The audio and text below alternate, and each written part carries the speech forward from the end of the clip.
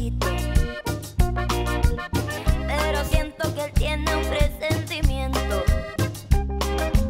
que todo lo que le he dicho no es más que un cuento. Y ya no sé qué hacer, me voy a enloquecer, quiero ser su mujer. Oh, oh. Y ya no sé qué hacer, está el mundo al revés.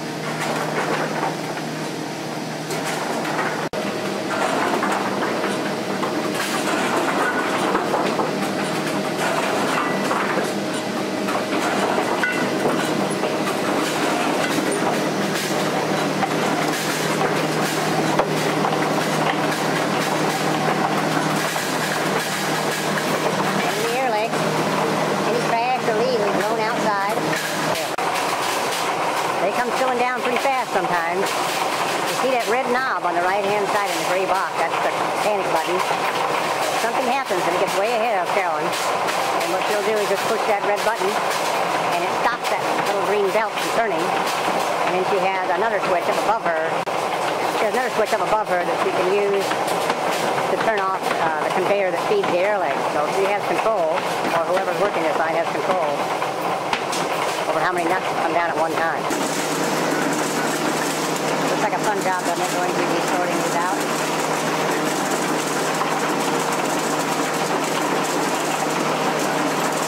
See, you got the panic button.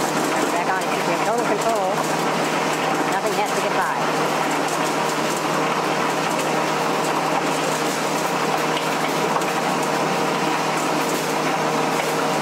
Kind of a boring process, though, really.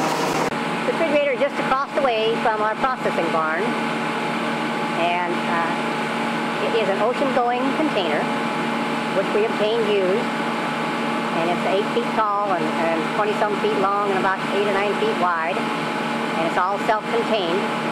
Now here we are looking in the back of the refrigerator, and the first thing we see in it is a plastic bag around a tote with a little electronic gizmo hanging out the edge. This is our controlled atmosphere storage system.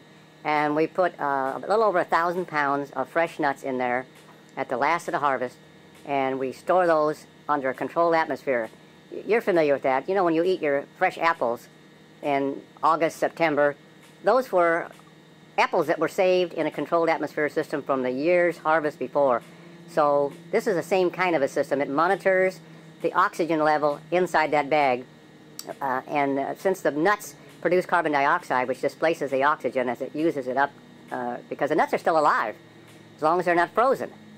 And eventually, the oxygen level would drop too low, so this little device monitors it with an oxygen sensor and then pumps in outside air to keep the oxygen level at the proper level.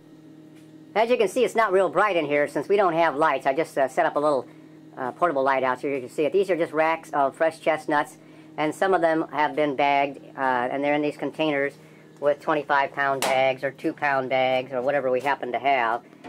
I bagged them up the night before so that when I come out to work the next morning and bag, I have nuts ready to go. These are nuts ready to go to be washed later on. Some of the bins are empty because we've been busy. This is about the 3rd week. So whether you start at the left side and fill it, and we fill all the way around with mediums on one side, larges on the other, and jumbos on the end, and not many jumbos, so the end is pretty empty. And maybe next year we'll have jumbos, we don't know. But at this point, we just use them up as we go, and in about 3 or 4 weeks, it will be gone. Everything's gone, so this will be empty again. What you just saw came on an automatic device. It's a humidifier, and the humidifier keeps the humidity up here at a very high level. It helps keep the nuts fresher, and it keeps them from drying out. So it's on a time clock, and it comes on regularly, many times during the day, and just keeps the oxygen level, the moisture level up very high in this refrigerator. Works quite well.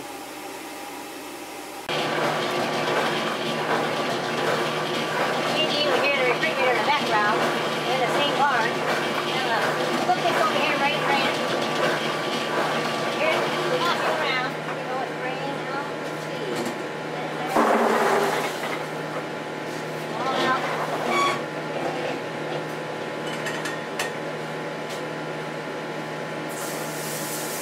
Rinse the disinfectant off.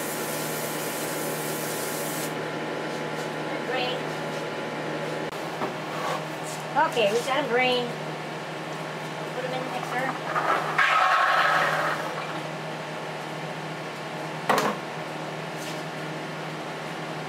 Add a couple of towels. Every towel is brown now. There's stains from the coloring on the outside of the chestnuts.